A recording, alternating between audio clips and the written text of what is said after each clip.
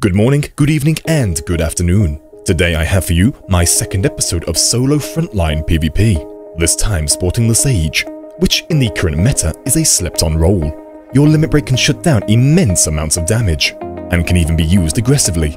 This class is extremely fun and can deal some amazing damage into teams that pile up. Today's match is on the Seal Rock, in which I land 9 kills to 1.3 million damage. I shall be covering my thought process and strategies during this round. Let me know if you enjoy these solo style videos. Enjoy today's video and I shall see you all in the next one. Starting with the south spawn, myself and the team divide between the center and the beachside portion of the map. A lucky spawn granted us both one B rank and one A rank just west of our own spawn. When passing through mid, you can see the Immortals were fully engaged with the Maelstrom. This means we do not need many defending south. That would be a wasted opportunity. Instead, I rotate east to help ensure my team snag the B rank for early point advantage, and to obtain any free battle high charge. Divide your match into 3 parts. That first 300 score does not matter. This is your time to build battle highs if you can.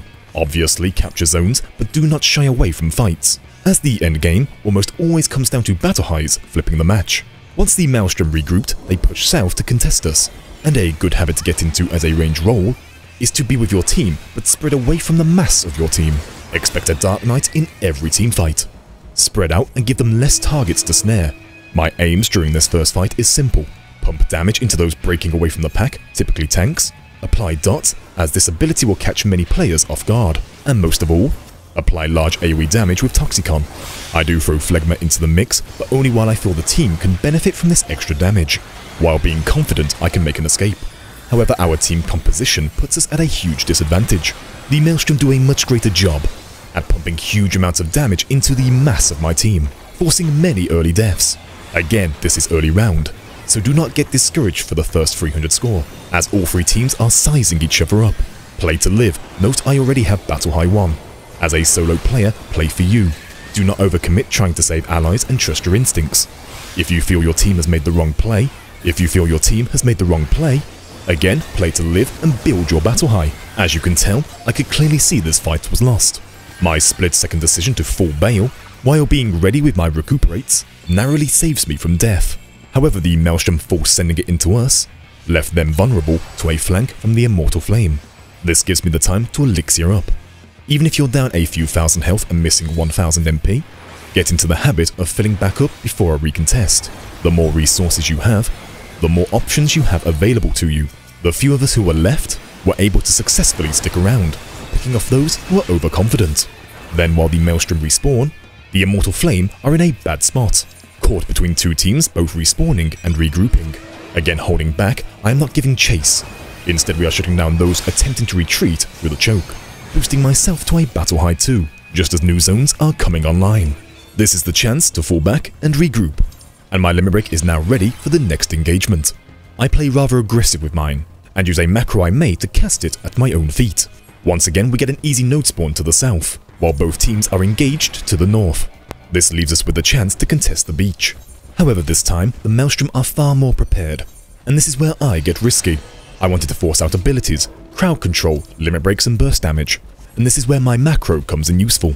I select my target, dive in deep, and drop the limit break at my feet. After a few seconds, it becomes clear my team are still struggling to gain any ground, even with so much attention upon myself. I fall back, and with the Sage their limit break can be placed twice. This allowed for a fairly easy escape.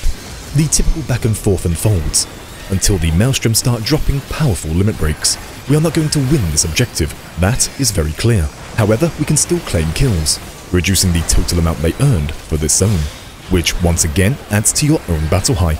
As soon as I see their Dark Knight make his move for Salted Earth, this was my indication to leave. We have done all we can here, and very nearly have a battle high 3. So for now, I fall back to rejoin the team respawning, heading west, who are currently engaged with the Immortals.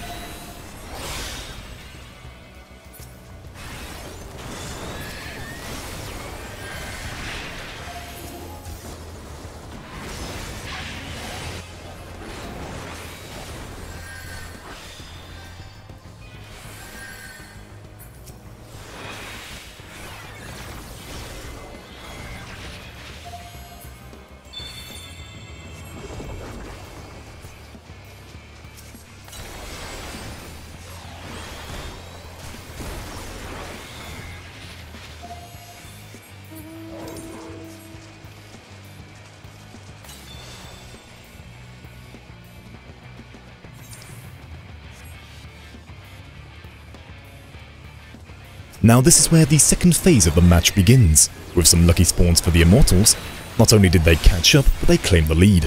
So now we need to balance focus on killing any Immortals we can, while also going for objectives. Any battle highs obtained in the first phase really start to show their impact from this point on. We chase those left behind while heading to mid. This time I am dropping my limit break around the objective. It never fails to bait a few players in, landing me a cheeky kill. With the Immortals also joining the fray, I drop back and reposition the limit break, which if you watch carefully, did save myself and a few others damage from a Southern Cross Red Mage limit break. Immortals are the main focus, yes, however the Maelstrom are still hungry to engage with us. Many times you'll see people complaining in chat, telling you to stop fighting them. The problem there is too many players listen to this and leave, and those left behind get stomped. It is far better to deal with the threat in front of you. The sooner we force Maelstrom back, the sooner we can engage with the Immortals. But as you can see, they are playing rather smart, holding back within the cave entrance. They are waiting to third party, which makes for the perfect chance to do our own third party, to once again boost battle highs. During this time I acquire battle high 4, and the team claims the objective, and if I see any chance to throw a Toxicon into the Immortals, I take it. Does not matter if a Maelstrom claims the kill, we just want to slow their score down, which has only moved 30 to 40 score since we rotated to mid. Take a look at how I have been positioning. I stay back but close enough for follow-up, keeping out of range of those Dark Knights and Warriors, while ready to jump in on those singled out. As soon as the Immortals begin their push, I retreat to the cliff edge for natural cover. This way I can pop in and out for easy damage. I continue this strat back and forth until new zones begin spawning in. We can now leave mid, since the Immortals will no longer contest, as there is now nothing to obtain. Instead we can now rotate southwest for the moment we have been waiting for, in which we can finally engage the Immortals uninterrupted.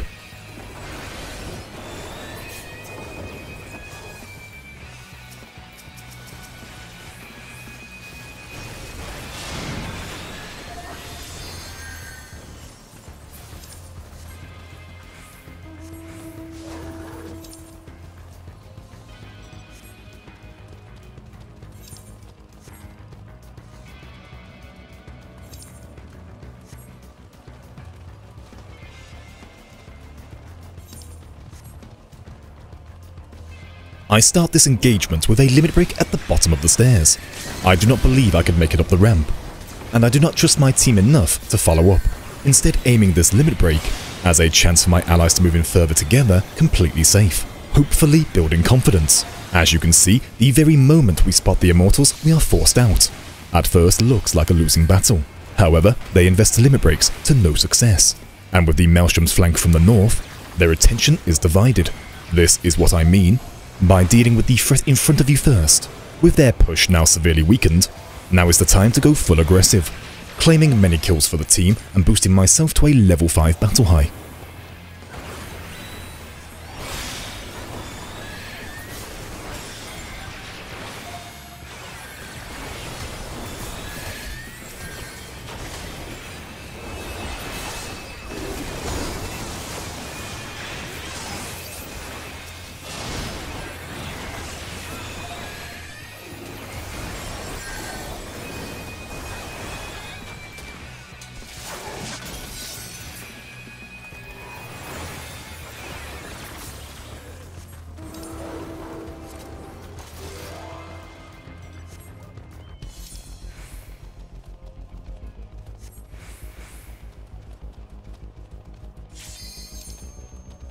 Moving on, we have rotated to engage with the Maelstrom.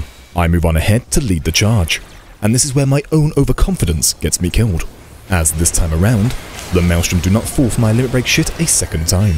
Smart players knew this time to force me out, and with immunity no longer in play, the Maelstrom were able to successfully combo off through my team, and now would be easy for many to start worrying over the score.